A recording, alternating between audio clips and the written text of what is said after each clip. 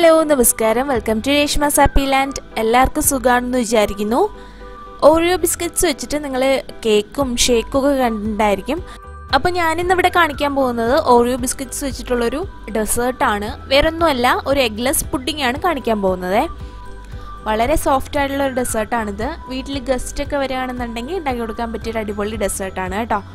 അപ്പോൾ ഈ പുഡിംഗ് എങ്ങനെയാണ് ഉണ്ടാക്കണതെന്ന് നമുക്ക് നോക്കാം. അപ്പോൾ അതിന് മുന്നേ എൻ്റെ ചാനലിൽ ആദ്യമായിട്ടാണ് വരുന്നതെന്നുണ്ടെങ്കിൽ വീഡിയോ കണ്ട് ഇഷ്ടമാണെന്നുണ്ടെങ്കിൽ ചാനൽ സബ്സ്ക്രൈബ് ചെയ്തേക്കാം. അതിനടുത്തുള്ള കുഞ്ഞു ബെൽ ബട്ടണിൽ ഓൾ എന്ന ഓപ്ഷൻ കൂടെ കൊടുക്കാനായിട്ട് മറന്നു പോവല്ലേ.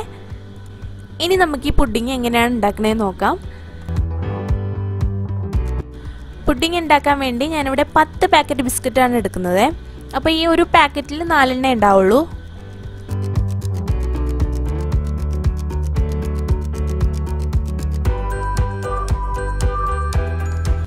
ഇനി ഈ ബിസ്ക്കറ്റിൽ നിന്ന് നമുക്ക് ക്രീം എല്ലാം സെപ്പറേറ്റ് ചെയ്തെടുക്കാം.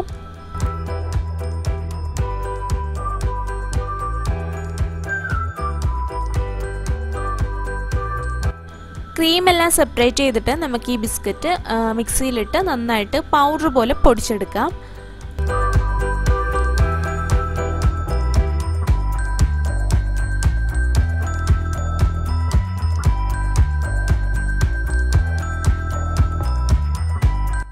അപ്പോൾ നല്ല പൗഡർ പോലെ പൊടിച്ചെടുത്തിട്ടുണ്ട്. ഇനി ഇതിലേക്ക് 1 ടേബിൾ സ്പൂൺ മെൽറ്റ് ചെയ്ത് വെച്ചേക്കുന്ന ബട്ടറാണ് ചേർത്ത് കൊടുക്കുന്നത്.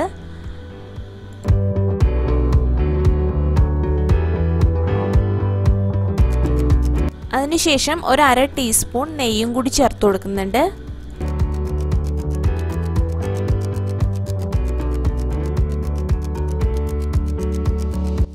ഇനി ഇതെല്ലാം കൂടി ഒന്ന് മിക്സ് ചെയ്തിട്ട് നമുക്ക് പുഡിംഗ് ട്രേയിലോട്ട് മാറ്റാം.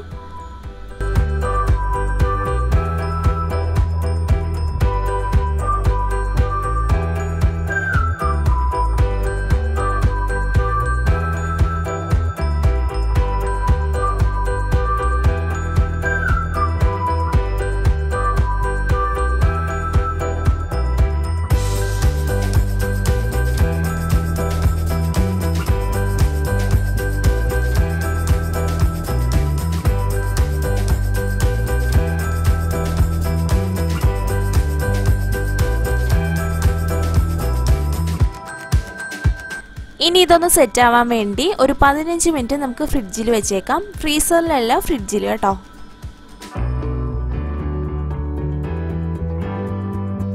അപ്പോൾ ആ സമയം കൊണ്ട് നമുക്ക് പുഡിങ്ങിലേക്ക് വേണ്ട ക്രീം ഉണ്ടാക്കാം. അതിനായിട്ട് ആദ്യം എടുക്കുന്നത് 1.5 കപ്പ് വിപ്ഡ് ക്രീമാണ്. അപ്പോൾ ഞാനിവിടെ ഹാൻഡ് വിസ്ക് വെച്ച് അത് നന്നായിട്ടൊന്ന് ബീറ്റ് ചെയ്തെടുക്കുന്നുണ്ട്. ഹാൻഡ് ബീറ്റർ ആണെന്നുണ്ടെങ്കിൽ കുറച്ചും കൂടി എളുപ്പമായിരിക്കും കേട്ടോ. ഇനി ഇതിലേക്ക് 1 കപ്പ് ഐസിങ് ഷുഗർ ചേർത്ത് കൊടുക്കുന്നുണ്ട്.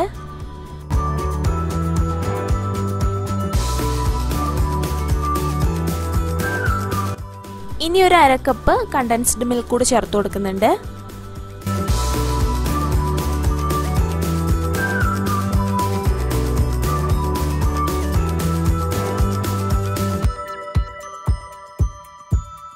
ഒരു 1/2 ടീസ്പൂൺ വാനില എസൻസും കൂടി ചേർത്ത് കൊടുക്കാം.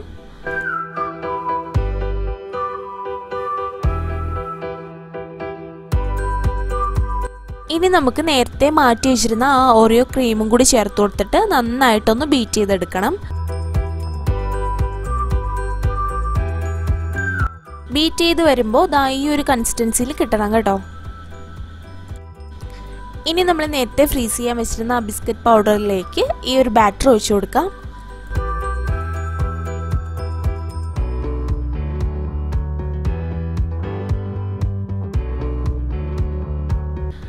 ഇനി ക്രീം എല്ലായിടത്തും സ്പ്രെഡ് ചെയ്ത ശേഷം നമുക്കൊന്ന് കുറച്ചൊന്ന് ഡെക്കറേറ്റ് ചെയ്ത് കൊടുക്കാം. അതിനായിട്ട് ഞാനിവിടെ നേരത്തെ പൊടിച്ചെടുത്ത ആ ബിസ്ക്കറ്റ് പൗഡർ തന്നെയാണ് ഉപയോഗിക്കുന്നത് കേട്ടോ.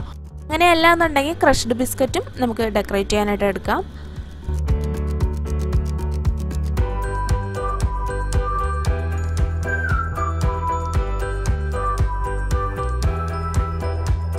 ഇനി എല്ലാ കോർണറിലും ഞാൻ ഓരോ ബിസ്ക്കറ്റും കൂടി വെച്ച് കൊടുക്കുന്നുണ്ട്.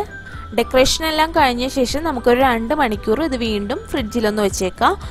അപ്പോൾ പുഡിംഗ് ഒന്ന് സെറ്റായി കിട്ടും.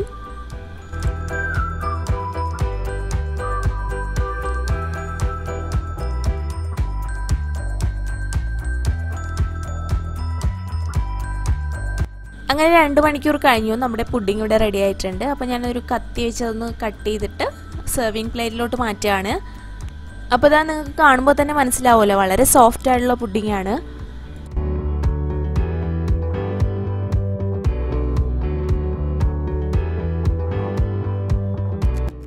കഴിഞ്ഞു. ഇത്രയേ ഉള്ളൂ നമ്മുടെ ഓറിയോ ബിസ്ക്കറ്റ് പുഡിങ്. വളരെ ടേസ്റ്റി ആയിട്ടുള്ളൊരു പുഡിംഗ് ആണ്. അപ്പോൾ എന്തായാലും എല്ലാവരും ട്രൈ ചെയ്ത് നോക്കിയിട്ട് ഫീഡ്ബാക്ക് അറിയിക്കാൻ മറക്കരുത്. അപ്പോൾ ഈ വീഡിയോ ഇഷ്ടമായിട്ടുണ്ടെങ്കിൽ എന്തായാലും ലൈക്ക് ചെയ്യാനും ഷെയർ ചെയ്യാനും കമൻറ്റ് ചെയ്യാനും മറക്കല്ല കേട്ടോ. അപ്പോൾ ഇതിൽ നല്ലൊരു വീഡിയോ ആയിട്ട് അടുത്ത എപ്പിസോഡ് കാണാം. Till then take care and by.